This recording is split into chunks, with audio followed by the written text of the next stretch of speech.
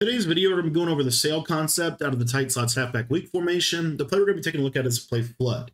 Now, this play is going to be in the Bengals playbook. If you want to run our brand new Bears offensive ebook, we have both versions of the tight slots broken down in the Patreon. The cool part about the Bears ebook is it has a bunch strong offset feature, which is really a great formation in this game.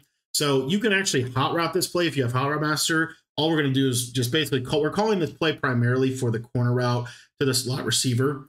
And when you're running a sail concept in general, what we're trying to accomplish is we're trying to attack one specific sideline. And in this example, we're going to be trying to attack this left sideline. So what we're going to do is we're going to streak the outside left receiver. We're going to corner route if we don't have the ability to use Hot Route Master or whatever. You have the flood corner, but if you could have Hot Route Master, you can use a Hot Route Master corner route.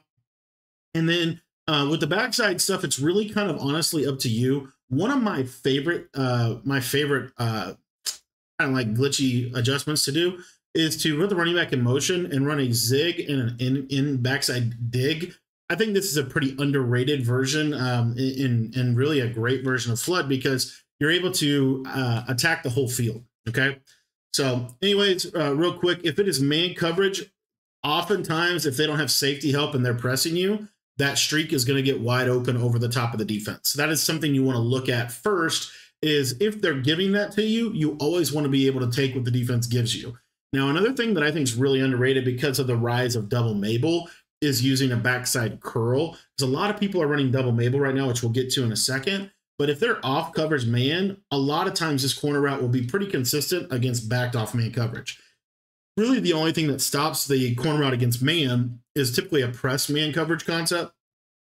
And if they do that, then they're going to be vulnerable over here on the right. If you look at this curl, you see right when he cuts to the inside, we can throw that and possession catch that. Again, they have to have safety help. So because they have to have safety help over the top, if they're going to play press, then the other thing that we have is we can actually put the running do kind of a little underneath mesh and kind of create a concept like this where the underneath routes can be kind of also options for us against man coverage. Okay.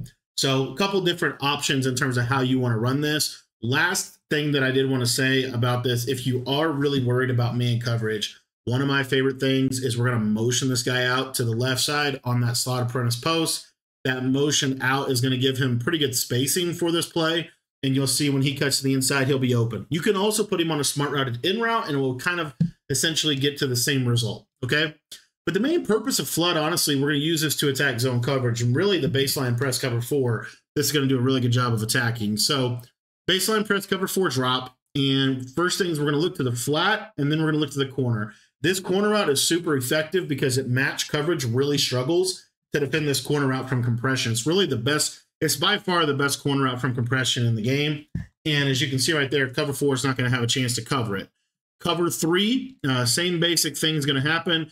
Please notice that we're running this with the corner route to the short side of the field.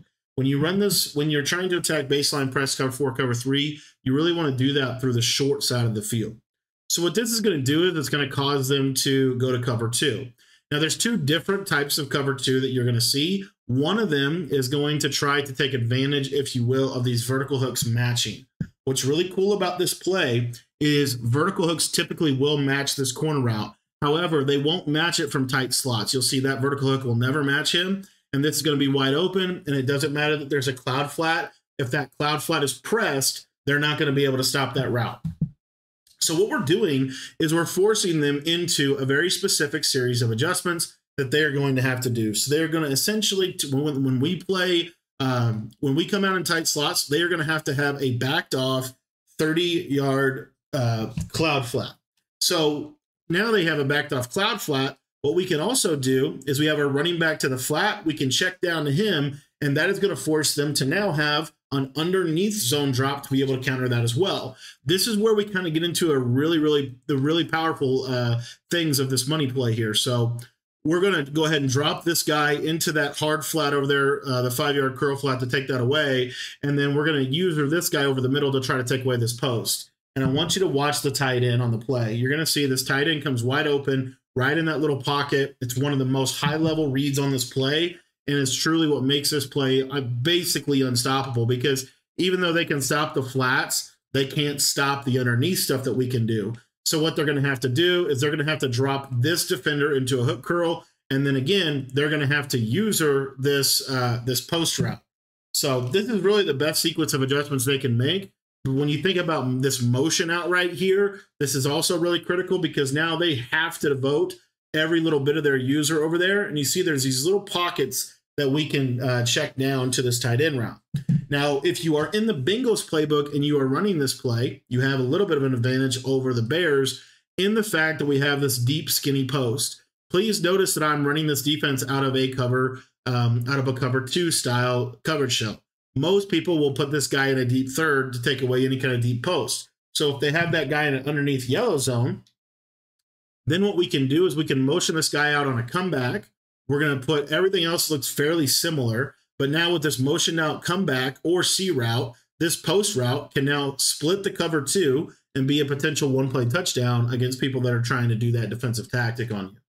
Overall, guys, flood and in general, the sail concept in Madden every single year is super important to have in your arsenal because it allows you to really attack whichever sideline the corner route is going to. And then off of that, it's going to open up a lot of other things as Troy Aikman throws an absolute laser to Jamar Chase to end the video. Guys, thanks for watching. If you want to learn exactly how I run my offense and defense in Madden 24, we have a ton of different versions of both on our Patreon page. By being a member, you'll get access to both of them. For just $10, you can sign up by heading down to the description and clicking the link down below.